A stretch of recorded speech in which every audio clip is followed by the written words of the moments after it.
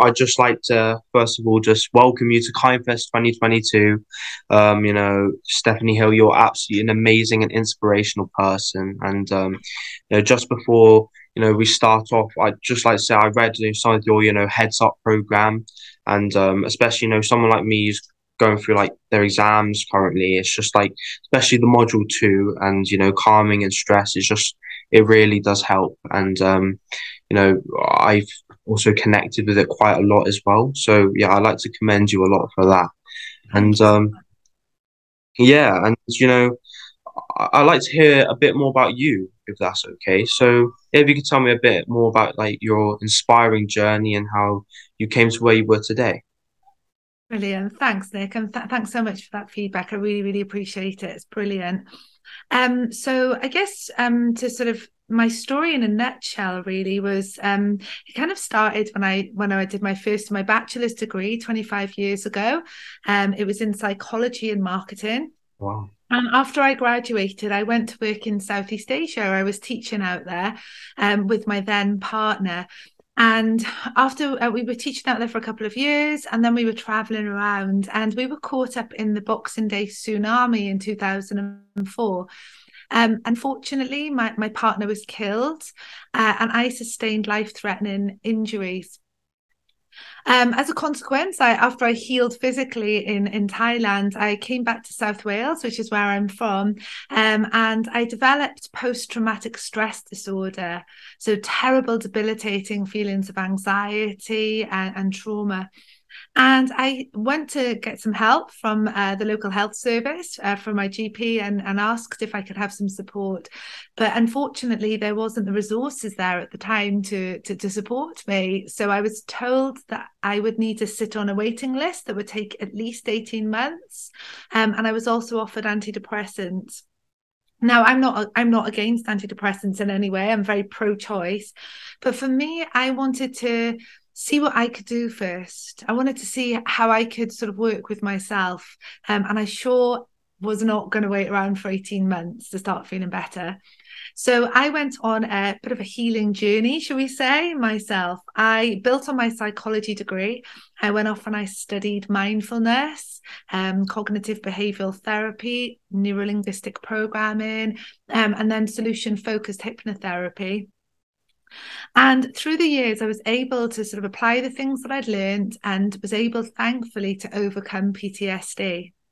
Simultaneously, I then went and did a master's degree in disaster management and sustainable development. And I went to work in the humanitarian sector. So training people who are responding to disasters in the humanitarian sector and in international development. Along my journey, my two worlds kind of collided in a happy way, and people started asking me to deliver courses on well-being. So I started doing a lot around staff well-being and loved it and had a really great response. So fast forward to 7 years ago, I became self-employed. I was a mum for the first time and became self-employed. And I decided I'm going to do everything that I love. So I continued working in the humanitarian sector, which I still do today as a consultant. I work with big international organizations and UN agencies. But I also developed a company called Happy Headwork. So we began at the beginning. Happy Headwork focused primarily on helping staff who worked in the caregiving sector, helping them with their emotional well-being. And then it grew and grew. And eventually I brought on board a small team. So we have two clinical psychologists and another therapist. And we've recently recruited an outdoor education expert as well, because we're about to launch an outdoor program, which I'm really excited about. Last year, we developed another arm of the company, which is a community interest company arm, which now allows us to get funding to support individuals in the community. So Wow. we're not just working with organizations, we work directly with individuals now as well. And it's brilliant. It's opened so many doors for us in terms of our reach. So we help them through, as you really kindly said, our Heads Up program is our most successful program, actually. And that's a 5-part series. It's online or face to face, and then it's followed up by coaching with either myself or one of my colleagues. Yeah. Generally, people will have like 3 coaching sessions, which will help them to embed what they've learned. Yeah, and as I said, as I mentioned, we're just about to launch an outdoor program, so helping people to connect and to increase their well-being, but in an outdoor classroom environment, and we can do that in either rural or urban settings. So yeah, it's great. Yeah, because I feel like when you can sort of like connect with nature, it sort of just like improves your mental well-being like automatically as well. And I do, connect quite strongly with, what you stand for, because I know a lot of people who have mental struggles and, might not be going through the best time in their lives, especially now with COVID. I think what you do is more important than ever, and it really does help people. And I remember when I was just I was doing something, for my school project in health and social about mental health, and how, as you said, like the waiting lists for, to get support by the NHS or get support from, a therapist, it takes a long, long time. And that's what makes it even more crucial that people stand up and really make a difference, just like what you're doing. Brilliant. Thanks, Nick. Yeah, I agree. And, those waiting lists are getting longer and resources are getting harder to reach.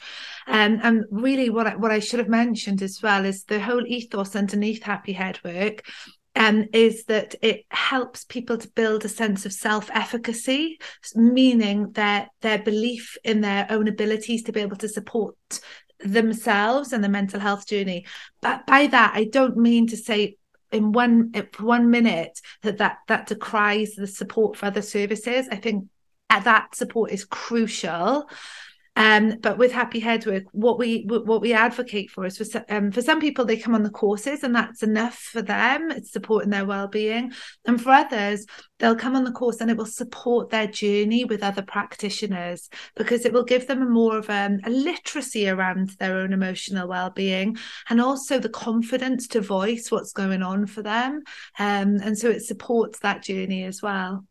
Exactly. And I feel like the NHS are currently getting overwhelmed as well, and it's nice to have an extra bit of support for them as well, because all the lovely nurses and doctors and therapists, they're all a team, and they're really overrun at this stage as well. And we're kind of in a recession when it comes to the nation, and we're going through a lot of problems right now.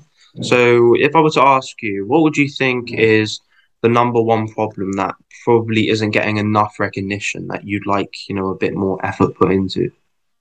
Oh gosh, do you know what? That's such an interesting question, because I could give you a list. But I want to sort of, keep this kind of concise and sort of, I suppose, aligned with what we're talking about. And for me, what I would like to see more is supporting young people like yourselves. You are our future, and thinking about how we're supporting young people in a meaningful way to feel empowered about mental health, but not only about mental health per se and mental well-being, but about navigating life. I talk a lot around supporting young people to be emotionally literate, to understand what's going on in their bodies and their minds, because it's such a difficult space to navigate sometimes, right? So just giving them a bit more understanding around that in a way that they can use it, but also helping young people to be politically literate, to be able to understand the impact of choices that we make, and the impact it has on our lives politically, and then also to be media literate, because I feel that the influence of media, whether it be mainstream media in print or in digital form, or social media, has such an impact on our mental health and our emotional well-being. and also on our political choices as well, which in turn then will have an impact on our well-being. So I think, it should be fundamental in our education system to have like a non-biased approach to this, to support and empower young people like yourself, in a way that's meaningful and useful. And as someone going through the education system now, I agree with what you're saying, because we're not learning enough about what the real world has to offer, and the stresses, and how you can get influenced so easily without really even realizing it. And every single place you look, there's something that could affect your mental well-being, and it only gets even worse when you leave school as well. And I don't think even though the education system, there's so much work and effort put into it, and all the teachers are really trying their best, and they're absolutely lovely and wonderful. I still think it's very crucial to make sure that these young kids are really educated on what social media is about, and the sort of impact it can have on people as well. So yeah, I agree. Definitely. Definitely. Otherwise, that messaging kind of chips away at us, doesn't it? It makes us feel inadequate or, confused about the world sometimes. And, that's not just young people, that's through life, that's adults too. But I think in terms of targeting, you're our future. So for me, that's where we really need to put the resources. Yeah, exactly. And especially when I was growing up, I didn't have the best time, but I was picked on, I was bullied, but with help from my family, and charities and organizations like yours, it really does help you get over that hurdle in your life, and it really does. It helps you learn and get the best out of your education as well. And I think that's really important. And also, the main number one thing I think everyone should have, and everyone should try and aspire to have, is a voice. Because if you can't speak out, then you can't really it kind of locks off a lot of things that you're capable of doing. And I believe that the voice is the most powerful thing you can have. Yeah. Definitely, definitely. That fills my heart with joy to hear that. Yeah, absolutely. Yeah, exactly. And speaking about what we try and live by, and what we try and aspire to achieve. If I had to ask you, is there like a quote, or a way of life that you try and live by, and would you try and aspire to try and do? I love lots of quotes, actually. I'm a big quote fiend. I've always loved quotes since I was a teenager, actually. I used to have them stuck all around my bedroom. But in terms of one that I live by, I couldn't pick one in particular. What I could do is probably sort of identify values that I try and bring into my everyday life. And I think I've probably got quite a lot of those as well. But if I was to pull out sort of just a few of those that I definitely try and interweave into my everyday life, I think compassion is probably at the forefront of that. So, and by compassion, for me, it's that operationalizing of kindness, and for me, compassion is defined as being aware of other people's circumstances and perhaps their suffering, and also having an agency to want to respond to it. And whether that is, sort of through my work and the work I do in the disaster management sector, or in the Happy Headwork, through the Happy Headwork business, it's about sort of really listening for what people need and trying to respond to it.